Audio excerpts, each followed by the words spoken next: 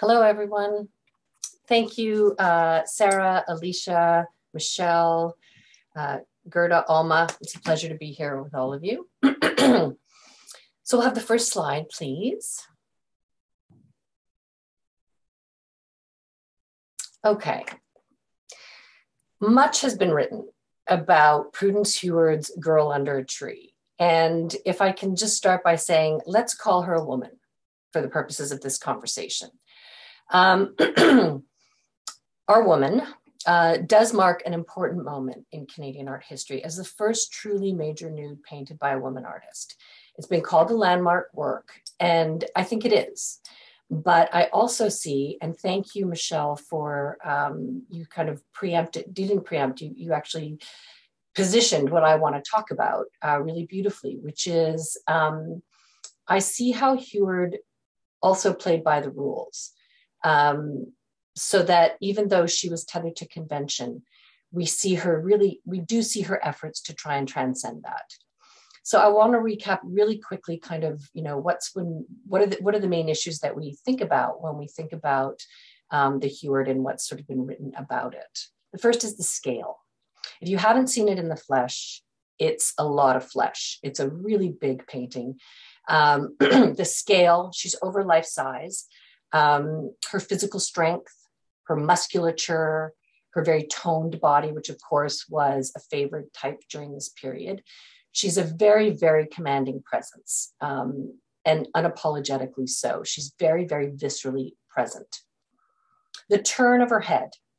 Her gaze is outward towards the viewer. So a lot of this has been made of this. It's not the traditional averted gaze, profile, or even absence of face, so sort of a nude from behind.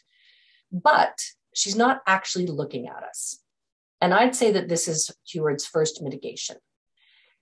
Yes, we're starting to see the beginning of an address or a redress, but not its full realization. The third thing is the placement of the figure in the landscape. That tradition's long and wholly acceptable convention that Michelle so beautifully touched on is a second mitigation. And finally, the fact that she's prostrate, that she's horizontal, is also, I'd say, is a third mitigation. So Heward is being highly strategic here. So much so that when she exhibited the work at the Group of Seven exhibition in 1931, that year's group exhibition, an Ottawa Citizen critic noted that, quote, "Well, it is not sensational, it is assertive." So why wasn't it sensational? And I would argue because of all of these mitigating factors that I've just mentioned. She's located somewhere between our lap and the distant shore. And so we can suspend our disbelief. But as an aside, I just want to note what a curious composition it is. I've been looking at this painting in our collection, for decades now. Where is she exactly?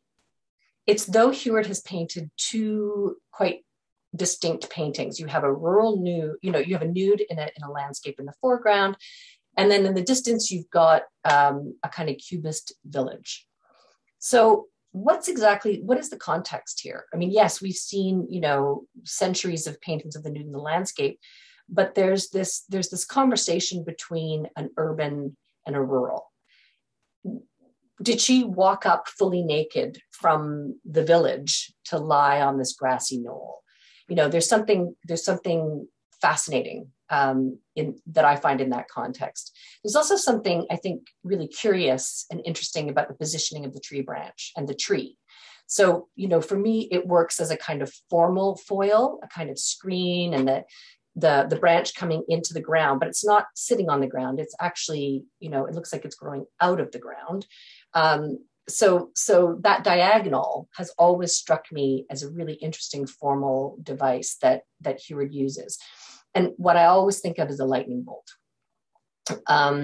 So we've got a signal work, but that's not sensational. So what was sensational then? Can we go actually 2 slides ahead because I made a mistake? Perfect, thank you. Lilias Thornton's Nude in the Studio from 1933. much ink has been spilled on this work as well. It's only 2 short years later, it's pulled off the walls at the then Art Gallery of Toronto by the Board of Trustees. So what are the offending bits? In short, pubic hair, strappy sandals, lipstick, nail polish, sure, all of those things. Our Heward also has lipstick on. Our woman under the tree also has lipstick on. But what's really at stake here?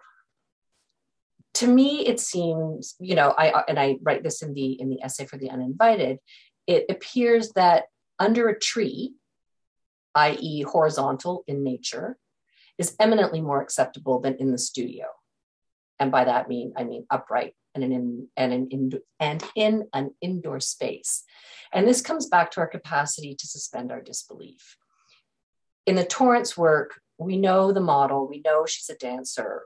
Lilias Torrance Newton has talked about this and an agreement between them. So here, and again, and Michelle also spoke beautifully to this. There's this idea that there's a communing between the artist and the model, that this model is in her space, naked, upright, that there's an arrangement of sorts.